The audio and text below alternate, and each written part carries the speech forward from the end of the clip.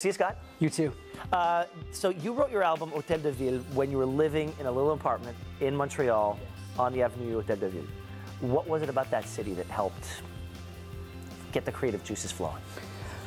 Well, I feel like a lot of the record was like, I felt like I had unfinished business to take care of, and well, there's a lot of reasons why, but you know, when I got signed to a record label, I was 15, and by the time I left high school, I was like trying to write a record, and I did, and it did well enough for me to, you know, travel the world and see all different places and tour, and it was amazing. And it was like, it was weird because when I wrote that first record, I think I was in a pretty tough spot in my life, and I think you know, the whole thing of like, I'm gonna write a record was like, I'm gonna get out of here, and I did, and I like got to travel the world. But the thing about that is, like, when you're on tour, you're traveling and you're making music, you don't really have, like, it's not the space to make things better. Like, it's just, there's so much experiences that you can't really, like, fix things. When I got back from that experience, you know, it was about 3 years, I wanted to go somewhere to, like, really just chill out and figure stuff out. And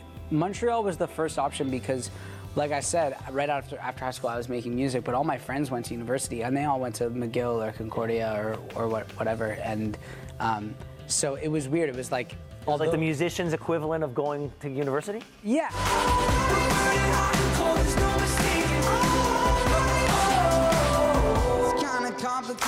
And so here we are at the Festival d'été de Québec.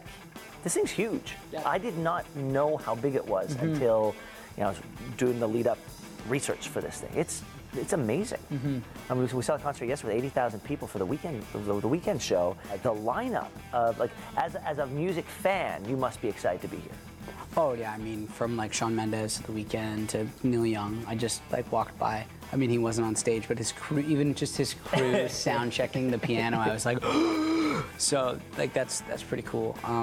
Yeah, I mean, it's an honor, and like that's another weird part of this is like, you know, I think we all make music that we love and we care about as individuals, and then to like be nominated for a Juno or to be at a festival with like, and you're like, but I'm not as good as that guy, you know? It's like weird. Like, I don't think any of us really, I mean, probably some, but I think like a musician, like, trait is to just sort of be self-deprecating, and I'm always like, wait, I'm on the same bill as The Weeknd, but I'm just a small man in patterned pants.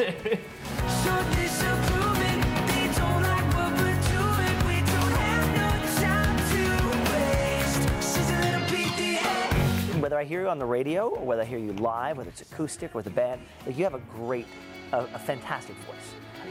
And I'm always so impressed when I hear someone live, like, wow, I wonder if they're going to sound as good as they do on the radio. It's always nice to hear it, and you're one of those people.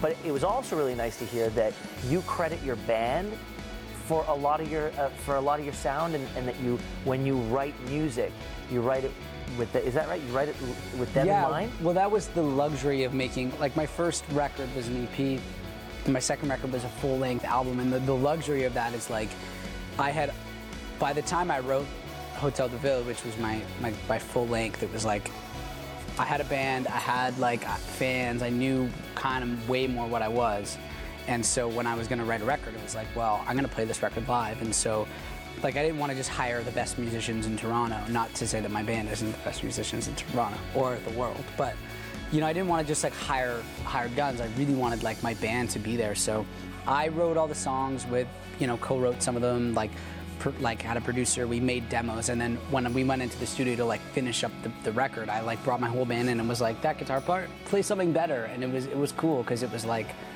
if we're gonna be on stage playing this, like, I want us to share this record. So I definitely feel like we do, and it's cool to, like, instead of being on stage, like, just playing something I wrote in my bedroom, to be able to be like, but you helped me write that. So. Scott, we're gonna let you go here. Thank you so much. Cool. Have Thanks. a great show. Thanks. Enjoy the festival. Enjoy your summer. We'll see you soon. I will. Bye.